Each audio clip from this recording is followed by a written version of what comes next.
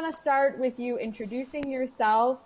Tell us a little bit about yourself, where you grew up, and how you started playing the clarinet. Yeah. So first of all, thank you so much for having me. This is quite an honor and a treat to share with you guys. I was born in Seoul, Korea, and my parents moved to Chicago when I was 9 years old. So I grew up in the suburbs of Chicago since 9. And then when did you start the clarinet? Where did that come in for you? The first time I ever saw a band concert at my grammar school, I thought it was so fun, and I'm like, oh my gosh, look at my friends up on the stage. And the band director turned around at the end of the concert and said, anybody who wants to go play instrument next year, go get this piece of paper signed. And so I just ran home and I told my dad like about this, what happened at school, and he immediately said, oh, why don't you play the clarinet? Because he used to play the clarinet when he was in school. I had no idea, so that's how I got started on the clarinet. We went and rented a Bundy clarinet, and he started playing things on the clarinet. It was just so much fun. So I did everything that he did, and I learned really quickly because it was fun. So how does that line up with when you started struggling in school? Because I remember from your TED Talk and stuff talking about how you were afraid to speak. So did those things line up at all or no? Yeah, so let's go back a little bit. So I was born in Seoul, Korea, and in Korean school system, it's really strict, and that's how you get punished. If you misbehave, the teacher calls you up to the front of the class, and you have to raise your hand like this for a whole hour. And as I said in my TED Talk, I think, naturally, as a child, you're very, for me, I was very outgoing. I love being talkative and all that. But I think I said something wrong, and the teacher thought I was goofing off. And so she's like, come to the front of the class and raise your hand. So I was like this, and immediately I was like, oh my God, what did I do? What did I do wrong? And so that was a really shocking moment for me. And I think I was only how old was I? I think maybe 7 years old.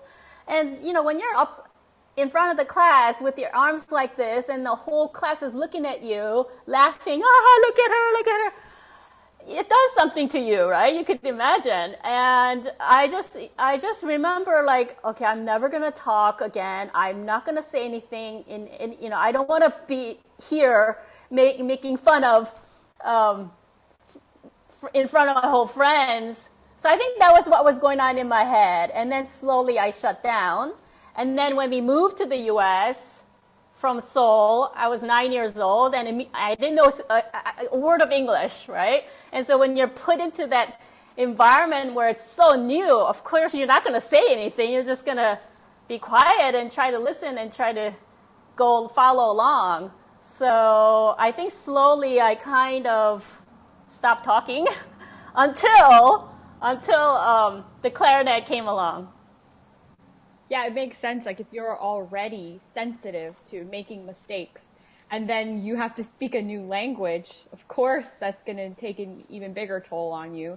But then I think I remember you saying that playing clarinet was like a relief for you because your teacher told you that you were good at it. And so you were like, oh, thank goodness, here's something I'm good at. I can do well. It's something that I was good at without talking. So I love band class because, it was a very small class. So we were seated in an oval shape. So there was a trombone, a, saxophone player, flutes, and clarinet. It was sixth grade, so it's not a big program. So one by one, you go down playing something. And every time it came to my turn, I was ready to go.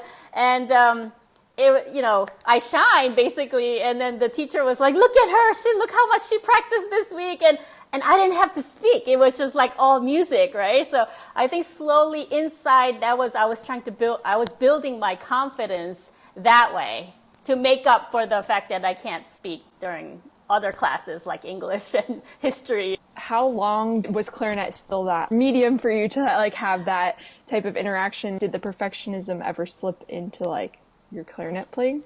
So the perfectionism, I think, if I recollect, if I go back, I think set in junior year in high school, where I ended up winning the concerto competition, right? And that was only what? How many? It was like 4 or 5 years after I started playing that I won this competition, and I thought, oh my God, this is it! Like, I get to shine. And so I practiced, and I wanted to do a really, really good job. And my teacher, Lori DeLuca, she's so fantastic. She's like the second mother to me. She really nurtured me.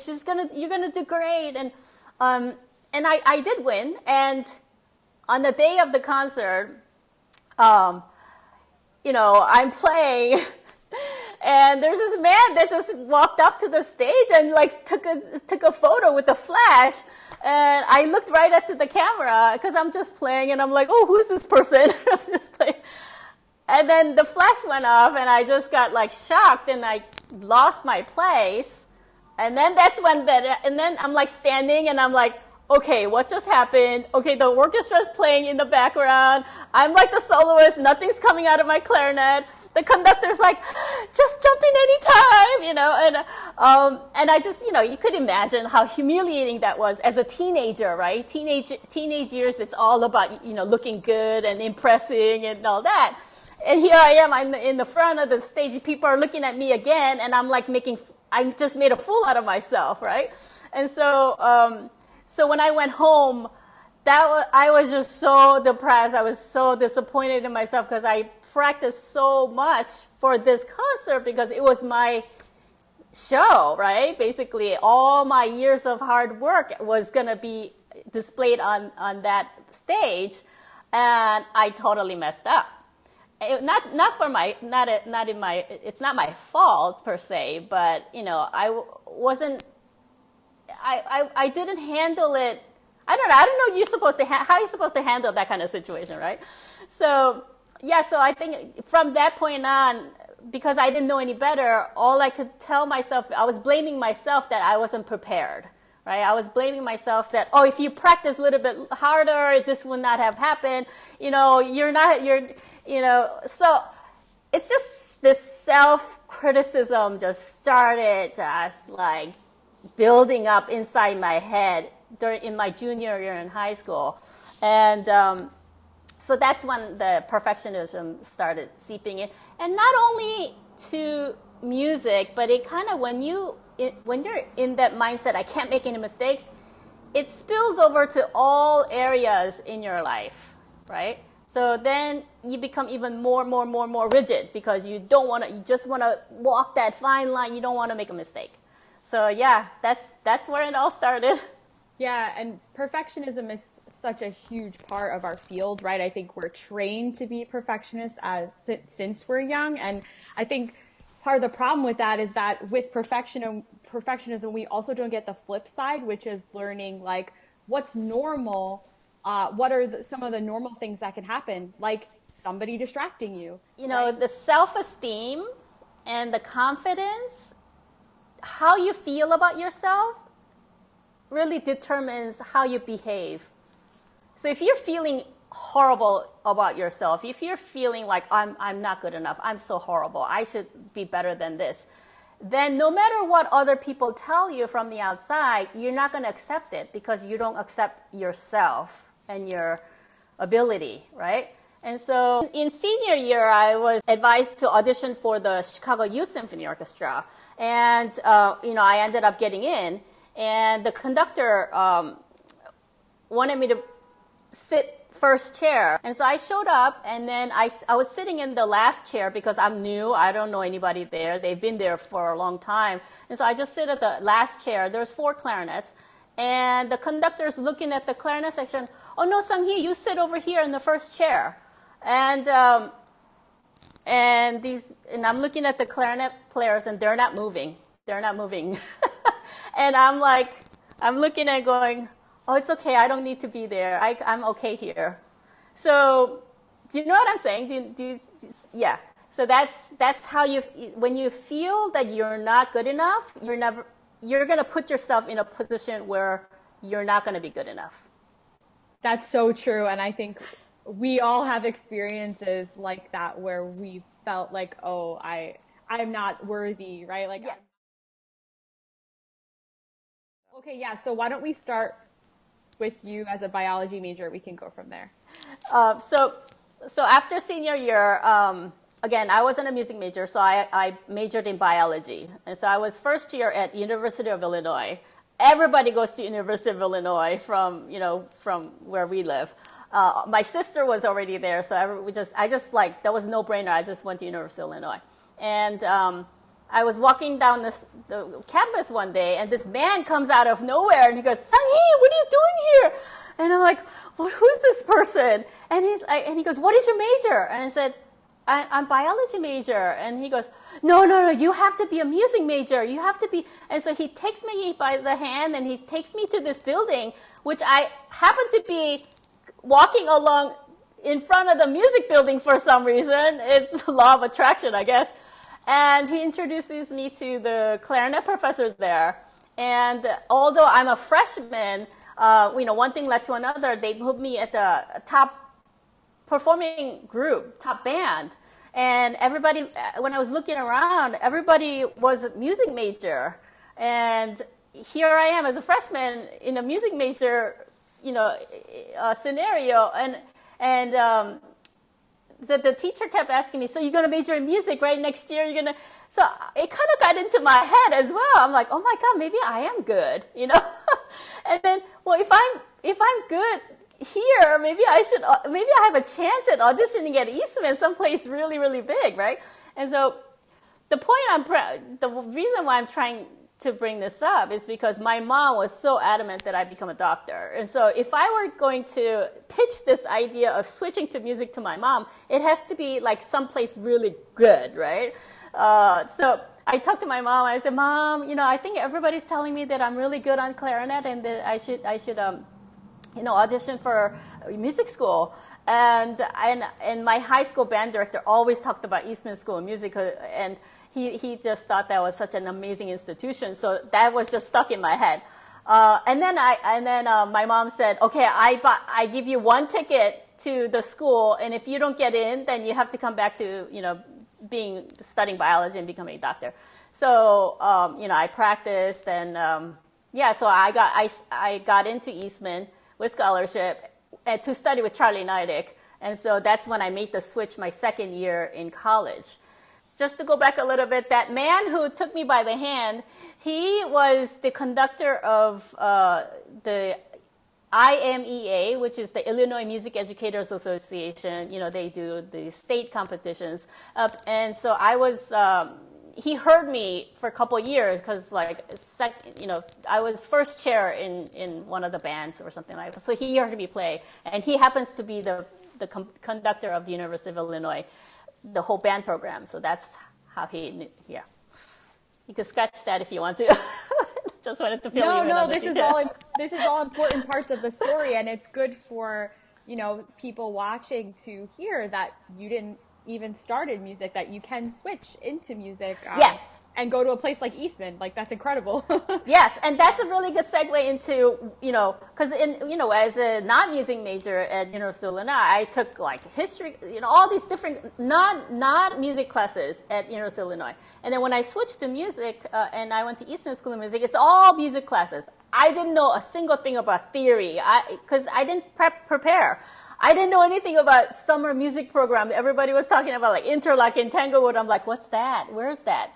All these preparations that people usually do before going into music school, which I didn't have, but I had everything else. I had, interest in art and, music and psychology and chemistry and all these different subjects that I came with into the music. And I think, when I was at Eastman School of Music, I took some. Because when you take music classes, other than practicing, there's a lot of time. I realized there's a lot of time that I could fill in with other subjects. So I went to University of Rochester, which is the parent program, parent campus, and I took some courses there just to keep up my interest in other fields. Yeah, that's really amazing. That's really amazing. So then, you're at Eastman, life's moving along, you go to Yale, right? When did the crossroads kind of hit where you were feeling like, okay, maybe this isn't what I want to do forever anymore? Yeah. So up until because when I went to Eastman, I had one thing. My mission was to be as good as I can in my instrument because I couldn't control how I prepared coming into music, like about the summer music festival, things like theory and things like that. But the one thing that I could control is my practicing and how well I could get into the instrument. And so that's all I did. And I mean, that was my main focus, to get really good at this instrument. I practiced like a lot, right? Like 5 hours. So I was a bit crazy. I was OCD, or I was just really intense in practicing. And then I ended up winning like the International Clarinet Association, the Young Artist Competition back in 1990. And then I also won this big St. Louis Symphony Young Artist Competition. And the judge for that competition was Leonard Slacken. And so it was just like an amazing...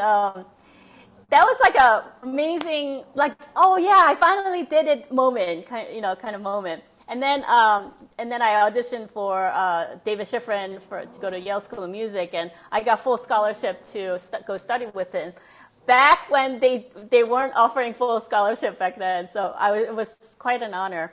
And you were talking about when I hit that wall, when I thought that's it. So I don't know whether I should go. It's kind of sad, but it's totally fine. However you are comfortable telling your story is what we want to hear. So my first year at Yale, spring semester, I get a phone call from my sister late at night, and she says, "I have really sad news. Dad just died." I'm like, what? What do you mean? So my dad was shot in the south side of Chicago. He had a store that he was operating, and somebody came and shot him. It was like a very crazy, one of these senseless gun violence kind of thing happening in south side of Chicago, and it happened to our family. And that was like a shock. I mean, to say the least. It was a moment where everything just stopped, right? And I had to take care of some personal things. I had to go home and go to the funeral and, just see him in the casket and just, like, what happened? He was my light. Like, I went into music because, like, he played the clarinet and, and when I did choose to go into music, I talked to my mom and my dad. My mom was not happy, but my dad was very happy because he knew the love of music, how much he loved music, and he wished that he would have majored in music if he had the choice. But my dad died. So then the whole thing, I need to restructure.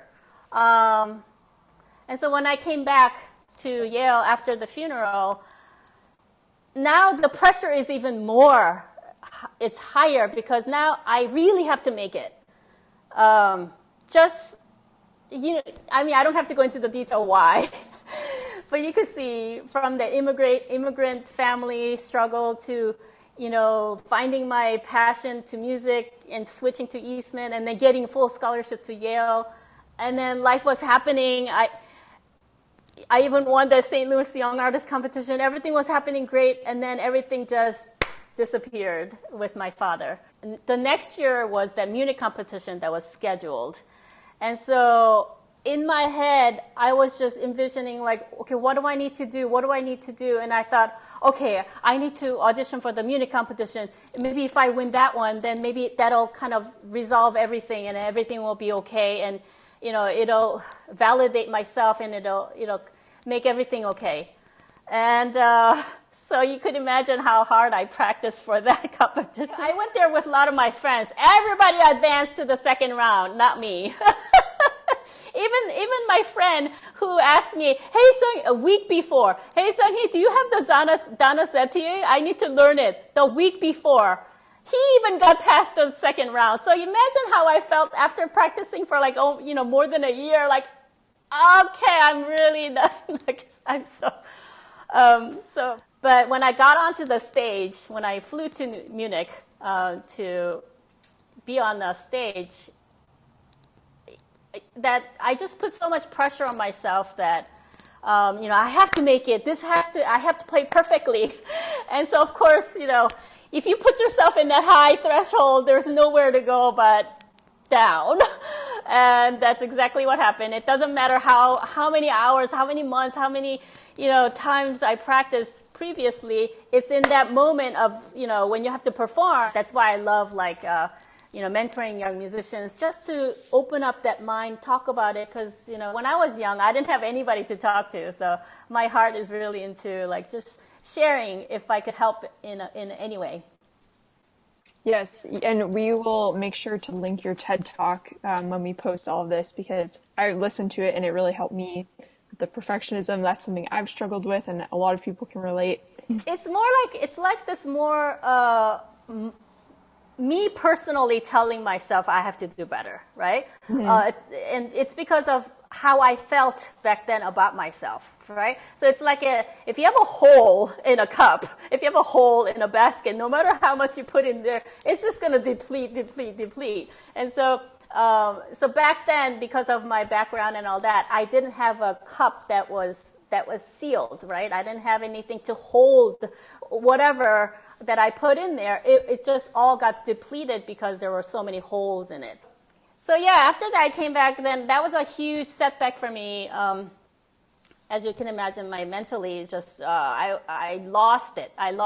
And because my father is not there anymore to cheer me on, I would usually call him to just talk to him before my competition and things like that. He's not there.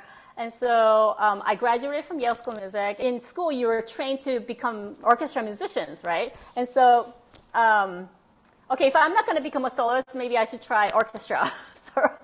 So then this opportunity opened up for me to get a job in an orchestra as a principal clarinet position. So I took it. It was in Seoul, Korea. And I got it, right? I got the job. So straight out of Yale School of Music, I went to Korea and started working in an orchestra. But then, month and a half into the job, 2 months into the job, I realized, oh my goodness, this is not what I want to do. This is not what I thought the orchestra world would be. And so I only lasted 2 years, and I handed in my resignation, and that was it for orchestra. There's just so many things that you've been through that are so relatable to a lot of people, especially right now. And so I think this is really important that people hear this, that it's possible to fluctuate in what you feel is right for you. Yeah. And I think that's what makes my career very unique, is because I've been here, there, I tried this, tried that, I had, and that's what's showing up in my music. All your life experiences, when you put that back into the music, this is where the magic happens. So, as sad as, all the things that happened, with my father and all that, and I had to go through that period of, grieving and, healing and all that, it's a long journey, but I'm at a point right now, I am embracing all these different things that I've done in my life, and I'm channeling all that into music. And yeah, it shows up in your music and your work ethic, and just, reading your website and just trying to keep track. Like, oh my God, she does so much stuff. I was just like, this is just fantastic, and I think all of that comes from your experiences, of course. We're also curious to hear about your golf. Is it, I guess, a hobby or serious? And how you got started in that, and kind of how that also can relate to your music. That's a really good question. So after I quit my orchestra job, what do you do? I came back to New York, and I got married, right? And once you get married, again, the priorities change, and I was freelancing in New York, but my husband's job, make it short, we went back to Hong Kong our second time. And now that my kids are much older, I had a lot of time. I wasn't playing music at all, right? I kind of packed up my instrument, performing part of it a while ago. So with that time, I decided to, like, golf was with Seri back in the day when I started. There was a lot of buzz among the Asian community in golf because of Seri Pak winning like the first Korean Asian woman to win this big trophy. And in Asia, golf is such a very great prominent sport because the more you put into this sport, the better you get. It's just like learning an instrument. And so it's like it has a lot to do with how disciplined you are to see the result that you want to get in golf. And so since I had some time, I picked up golf, and from the get-go, when I heard other people talking about fixing their swing, like they need to fix their swing. Oh, I need, and I'm like, well, why didn't you learn it correctly the first time? So I realized it was kind of like learning the piano or the clarinet. If you learn from, you need to have a really good teacher from the beginning to set you in a good path, right? And so you don't spend so much time unlearning and relearning how to play. So I knew that was a similar thing for golf. So I make sure to get a good coach. And same with my my practicing, I usually recorded myself because I would like to hear myself how because when you're playing, it's hard to hear yourself, but when you record and play back, you're like, oh my God, did I actually play that? So recording myself in music was such an amazing way for me to improve really fast. So I just took that directly into golf, and I recorded my swing, and I analyzed it like, well, but I thought I went really back, but I only came this way. So what's obvious in your head is not obvious when you're actually seeing the video. So Hong Kong Golfer magazine featured me on their magazine because it was very unusual to see somebody excel in golf so quickly. And so they wrote an article about me and compared how I was a classical musician and as a golfer. That's so cool. That's very unique. And that's when I realized, wow, this is why I did the TEDx talk, because when I compared the discipline, the mindset between music and golf, it is so similar. It's in the beginning, it's all technique, right? It's about how you practice to get to a certain point. But at a highest level of anything, it's all up here. It's all mental. It's you against yourself. It's about believing in yourself. It's about letting go. It's about it doesn't matter how well you did in the practice room at the driving range. You got to be in the zone, like right there on stage or right there on the course. What are you going to do when you make a little mistake? Are you going to stop and or do you keep going? What are you going to do when the ball is stuck in a ditch or somewhere, not on a perfect fairway? You have to recreate. You have to, readjust to that moment and get yourself out of there and just keep going. So I thought that was such a fascinating parallel, and I became a better musician because of golf.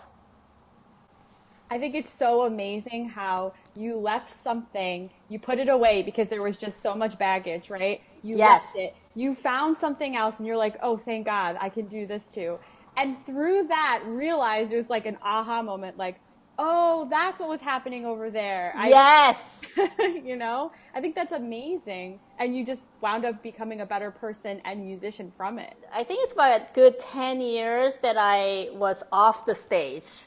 Not playing clarinet every day, but like focused on something different. But I was very, amazed again, like how fast I was able to pick up the instrument and just practice again, because I had a different mindset, right? I had this more empowering mindset. I had a goal of how I want the music to play. I want to have fun now with music. Enough of this perfectionist. There's no such thing as perfection. You could never prepare to play perfectly.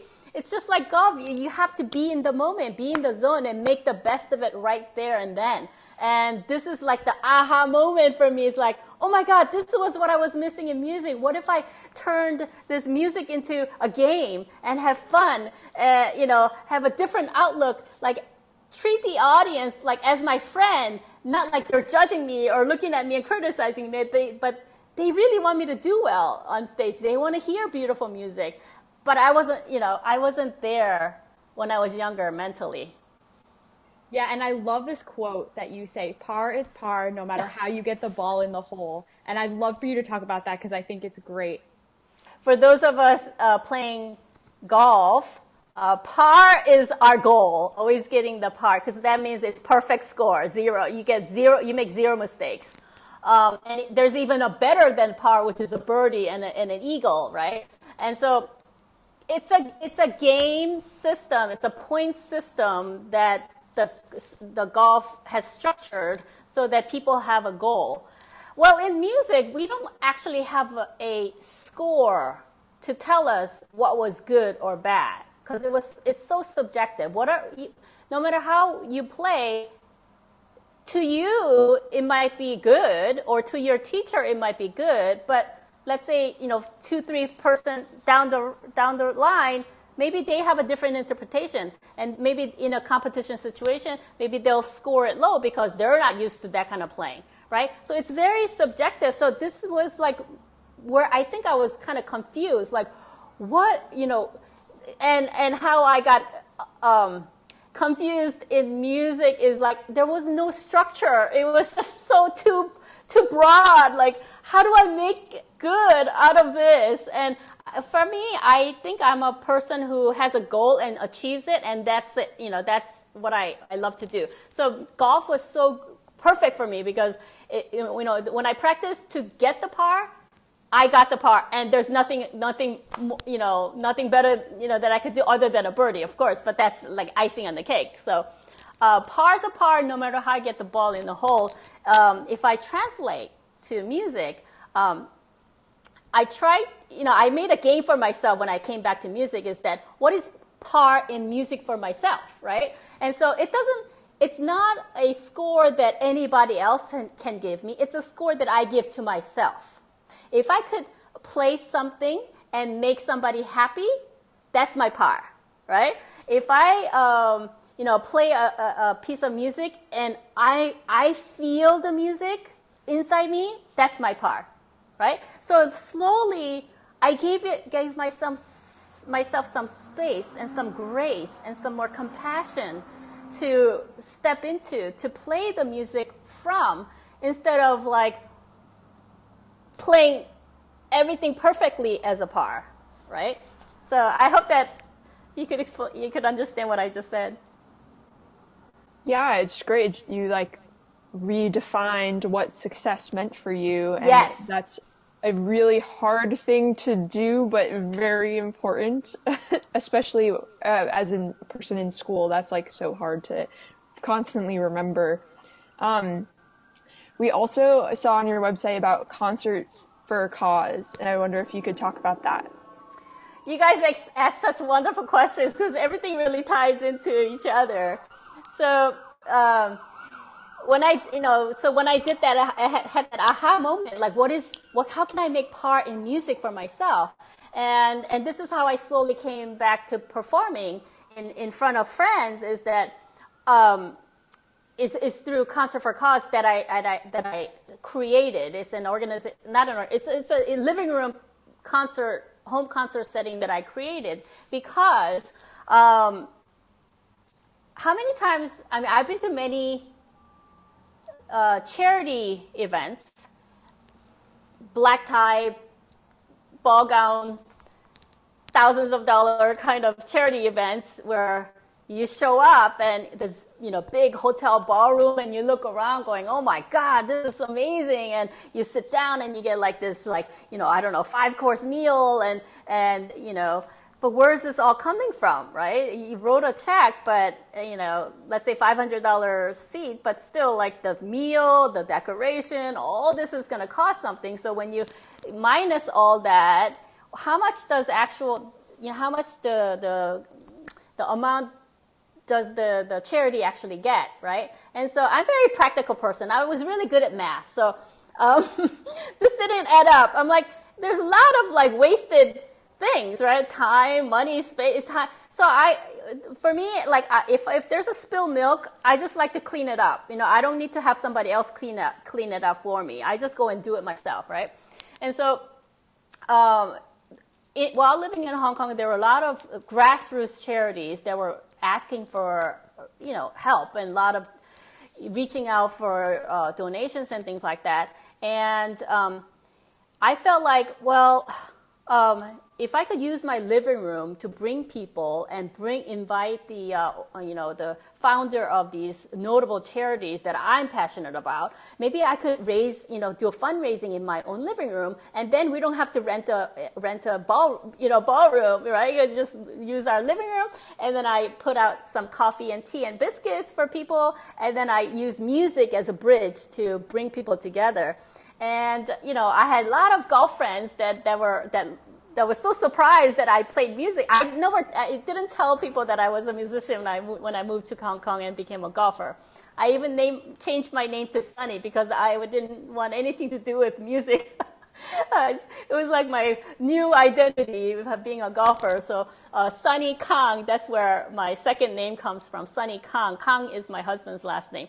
So that and through the golf community, I made so many wonderful friends. And bottom line is everybody wants to help. Everybody wants to help. Everyone has a heart to give.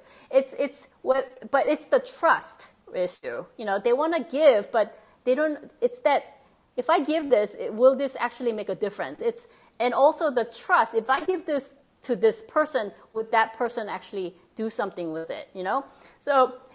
Since people knew me, my friends, I asked them to come to my home. Say, hey, I'm gonna play for you, and I'm gonna bring in a charity, and let's all make music together, and that's how it all started. And I was very, very amazed at how generous people can be when you open up your heart and just share yourself.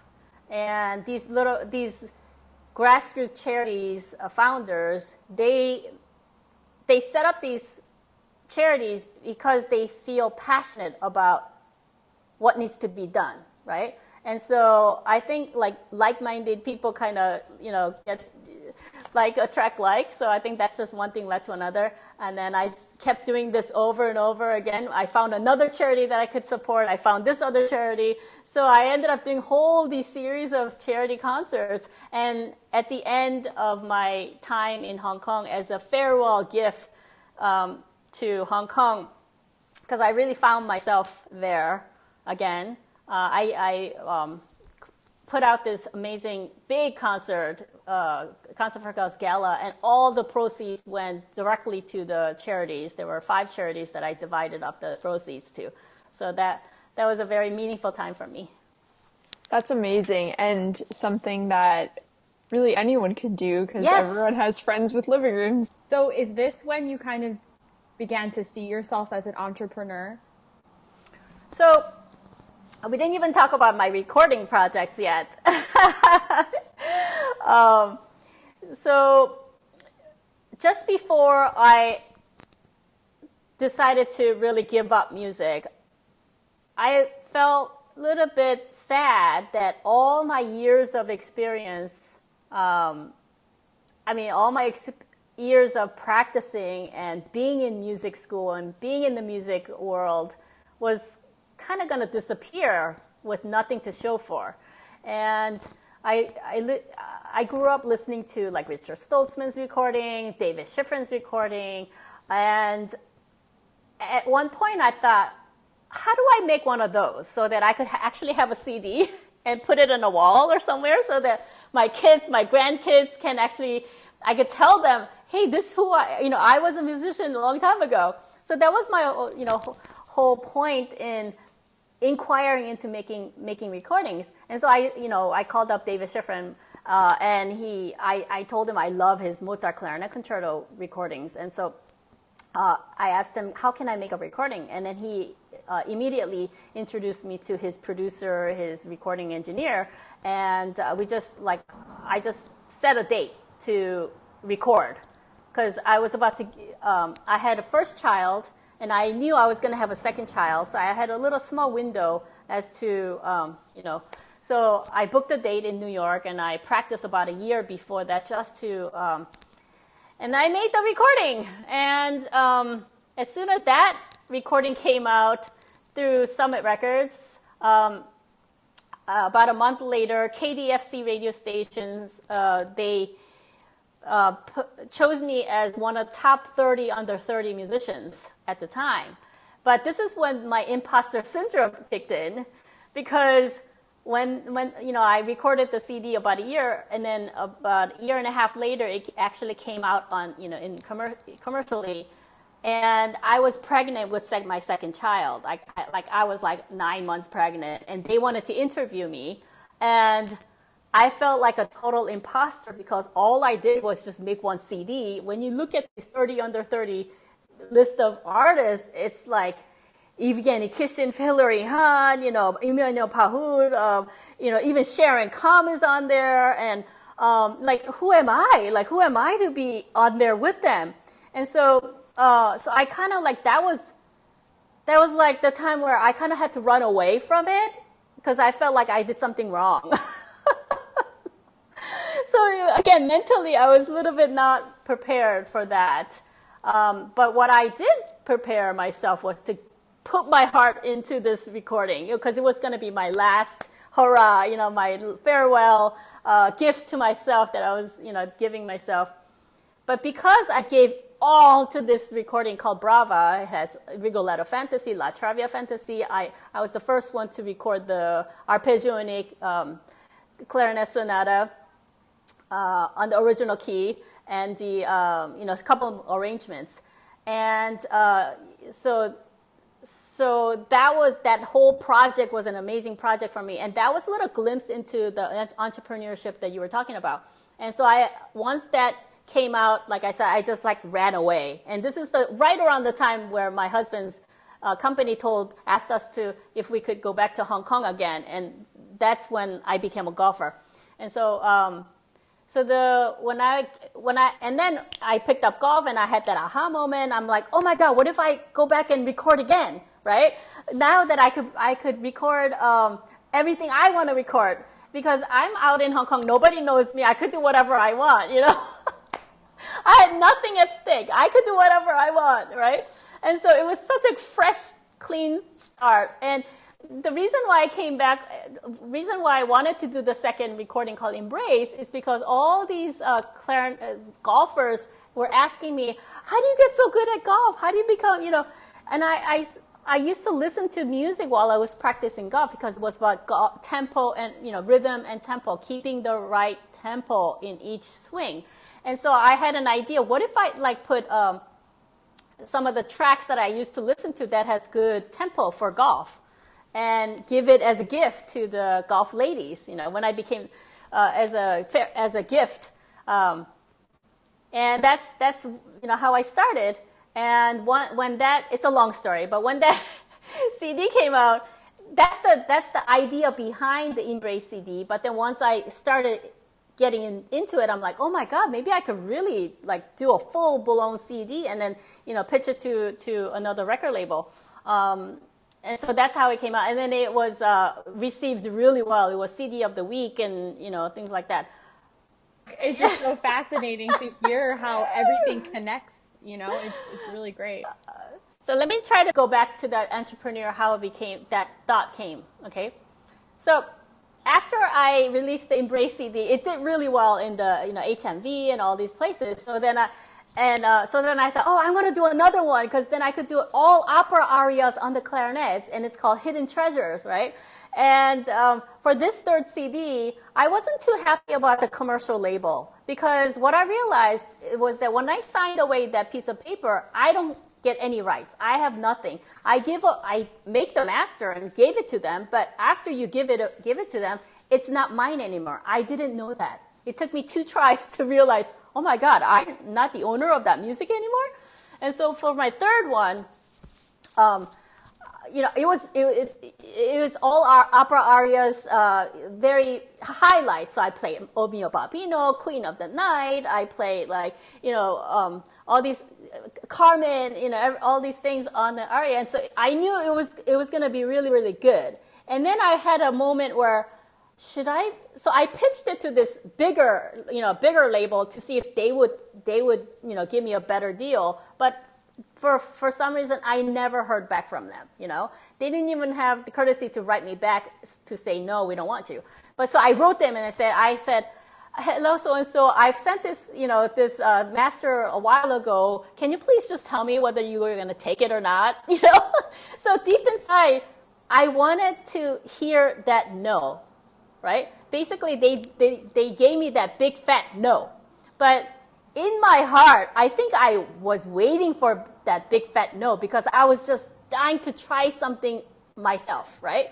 So after they said no, I said, okay, this is it. I'm going to try launching it myself because there was a time where CD Baby came along, right? And the internet was there and the Facebook and all these things were just popping up on the internet. And so I decided just to jump in and just release it myself through CD Baby. And then I realized, if I were to be a company, if I was a record label, what would I need to do? I would need to hire a team, right? I can't do this by myself. So I hired a graphic designer. I also hired, a publicist. And I did this little by little. And that CD was well received all around the world. I was CD of the week in like KDFC radio station again. I think like Washington somewhere. I have to go back to the list.